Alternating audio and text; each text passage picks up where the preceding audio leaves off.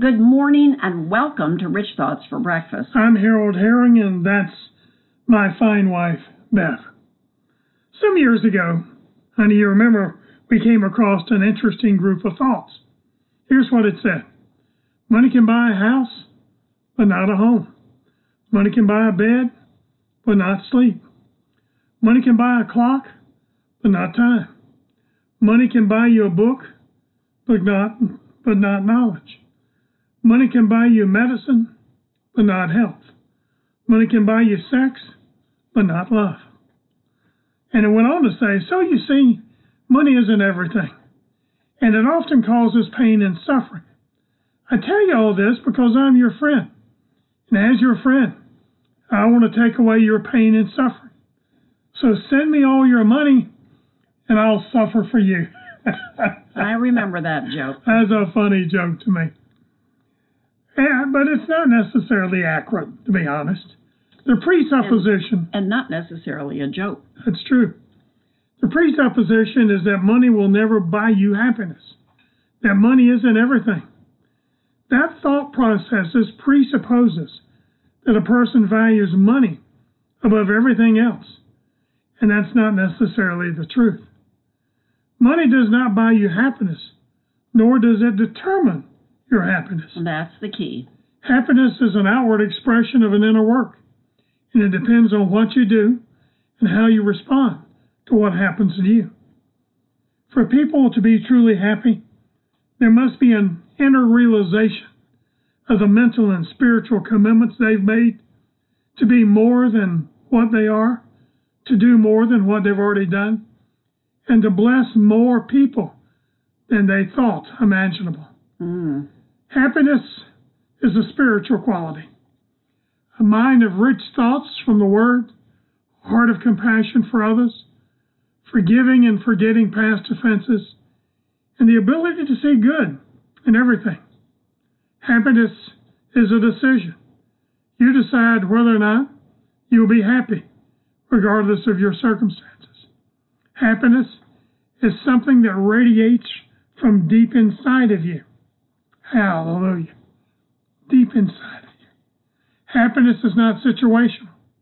Yet there are times when you might be happier because of something that's changed in your environment. Happiness is a habit, just like worry is a habit, based on which you choose happiness or unhappiness. You will find your thought life to either be constructive or destructive. Unhappiness will make or keep you sick. Happiness is more than an attitude. Well, it's more than an attitude than anything else. It's reflected by the values one has chosen to live by. It is for this reason a person who appears to have little in the way of goods, money, or possessions can seem truly happy, or how a man with an abundant bank account and more things than he can comfortably store can appear so absolutely miserable and destitute. The pursuit of happiness is not found in the pursuit of things. Things or the pursuit of things isn't the real problem. It is the pursuit of these things above all else. Things then become idols placed above God. We need to ask ourselves, are we truly happy? And if we determine just what we are pursuing doesn't make us happy, is the race worth all that we're putting into it to reach that destination? In 1 John 2, verses 15 through 17, in the New International Version it says, do not love the world or anything in the world. If anyone loves the world, the love of the Father is not in him. But everything in the world, the cravings of sinful man, the lust of his eyes, and the boasting of what he has and does not come from the Father, but from the world. The world and its desires pass away, but the man who does the will of God lives forever. Now, let's look at those six presuppositions about money one more time.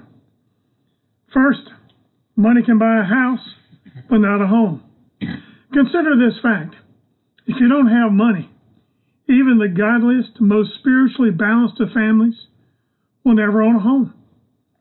But it does take more than money to buy a house. It takes something more powerful to provide a home.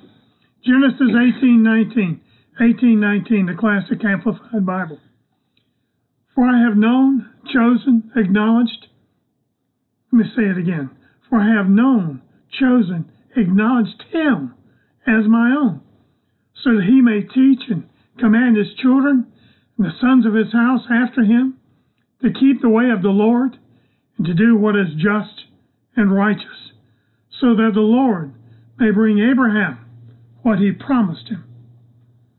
Money can buy a bed, but not sleep.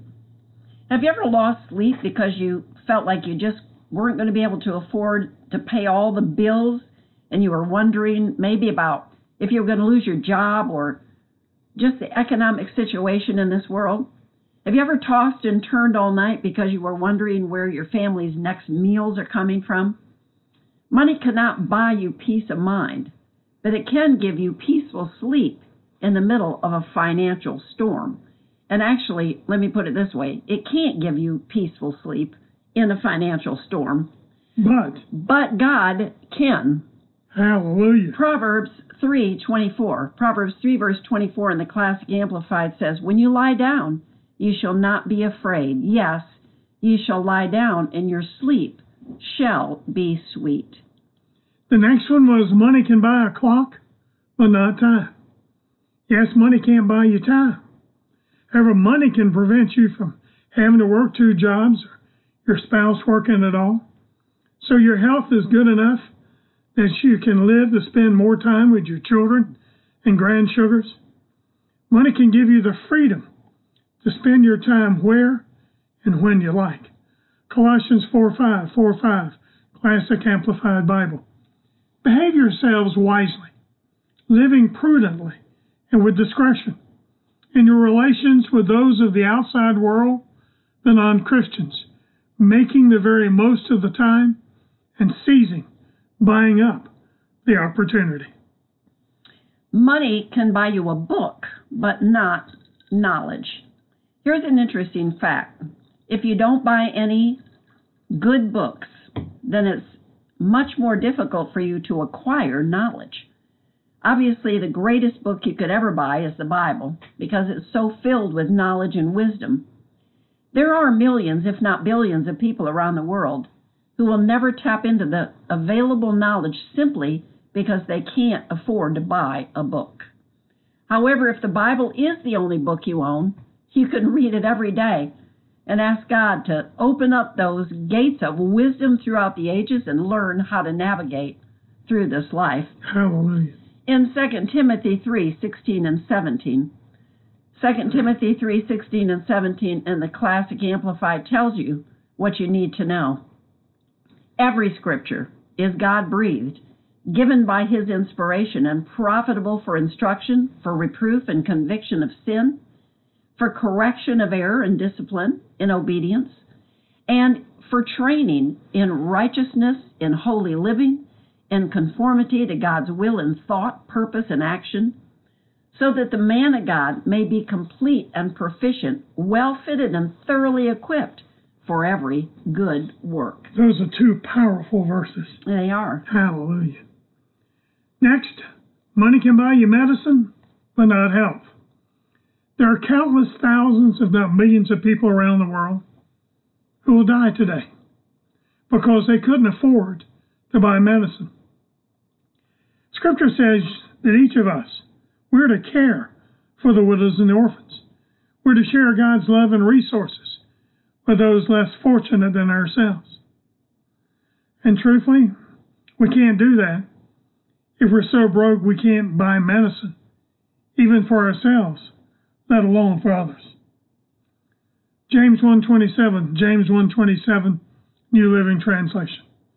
Religion that pleases God the Father must be pure and spotless. You must help needy orphans and widows and not let this world make you evil. Wow. Money, can buy you sex, but not love. The implication here is that you can pay for sex, but not love. And that's agreed, but unfortunately, that's illegal in most all states, believe me, except one that I know of. However, let's look at this from a different perspective. Money gives you the freedom to do, special things you like for the one that you do love. Money is a facilitator for your romantic intentions and offers security for the ones that you love the most.